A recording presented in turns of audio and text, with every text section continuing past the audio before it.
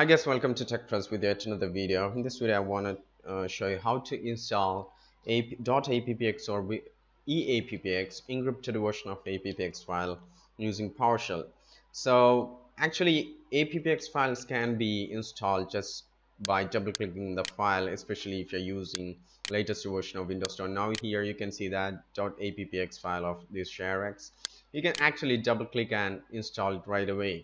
You don't actually need to use PowerShell. However, in case you want to use PowerShell for EAppx, or maybe sometimes you want to try this for some odd reason you want to use PowerShell, right? Whatever, it may be EAppx or appx. If it's an EAppx file, you can actually double click. In that case, you will have to use PowerShell. Maybe in the near future, Microsoft may add this feature. Anyway, so just what you needed to do is just right click on the start menu and click this Windows PowerShell, then as an admin, and you have this PowerShell here.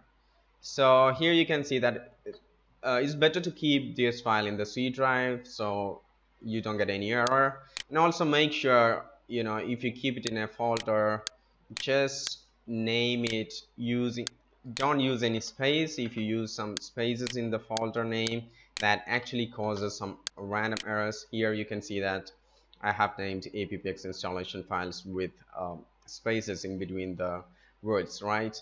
So anyway, now here is the file in that folder. Just what you needed to do is just copy this URL location URL, then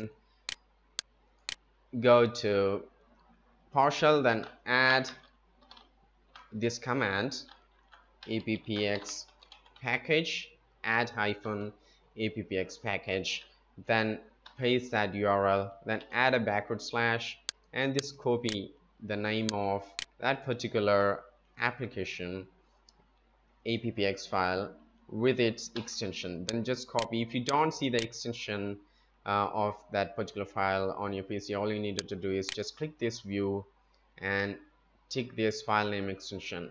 So you can see that it's gone.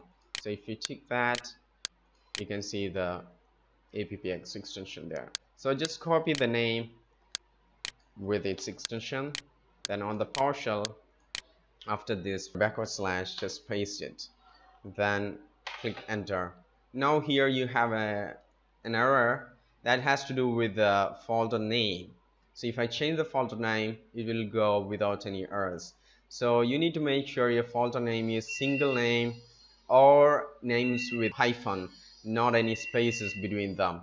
So I'm going to change that here, and some people may get this error. They might wonder what's going on here, because they have a folder named after, you know, something else they want, but nobody will think that this folder name is causing the problem.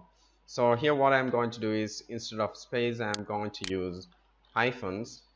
So, and open that folder, and again copy the location from there, and again I'm going to add appx package, okay, and paste the URL and add a backward slash at the end of that location, then copy the name,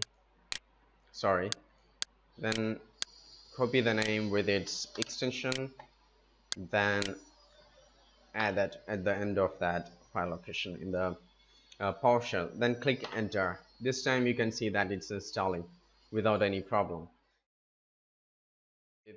So after installation, you can just exit. That's gone, and here you can see the application ShareX. So that's how you install appx or EAppx file using PowerShell. So I hope this helps. Please subscribe to my channel for more videos, tips and tricks like this, and thanks for watching.